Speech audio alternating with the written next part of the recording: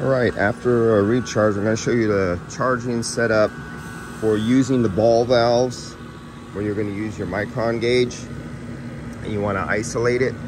So if you look down here, this is a more difficult one because just the placement, you know, you're getting your hands down there. It's not one of the nice easy ones. But if you can see, I have a core removal tool off of the T. You see how there's a T off here outside? So we have two identical core removal tools. And you see this ball valve right here, the handle is in the off position because I have refrigerant in there now. When you're taking the vacuum, of course you'll have it in the up position. Was recovering vacuum between both high and low. And you can see the other ball valve down here. It's in the open position because I have it open to the gauges and I charged it. But before charging it, you turn off, this is an important thing, you turn off your ball valve to protect your gauge because you don't want to get oil and refrigerant, and it's the oil that's the bad part. The refrigerant's just a carrier for the oil. But if you were to charge this and you have oil in your gauges and you have this in the open position, the oil from the refrigerant will go right up inside and coat your sensor.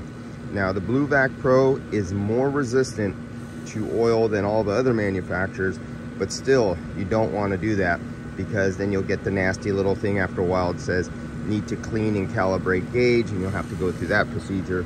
The whole idea is not to have to go through that procedure. Keep them as clean as long as possible. So that's all it is, just the fitting. You see the fitting here?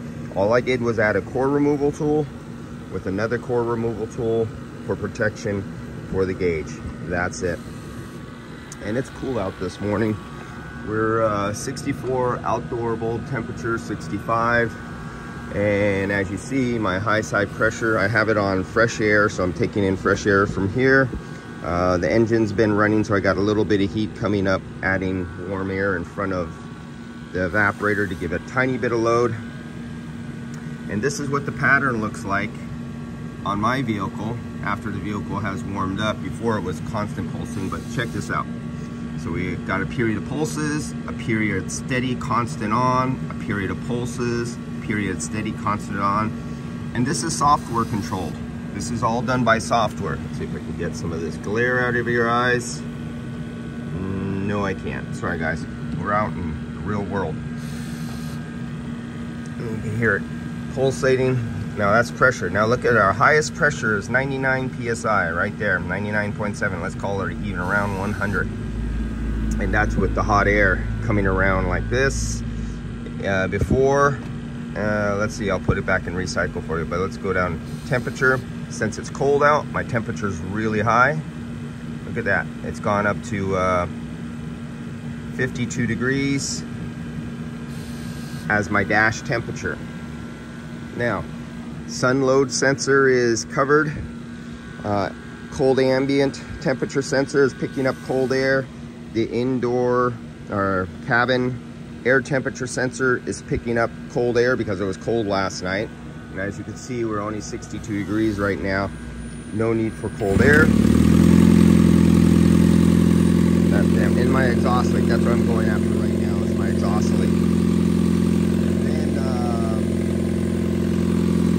that's it.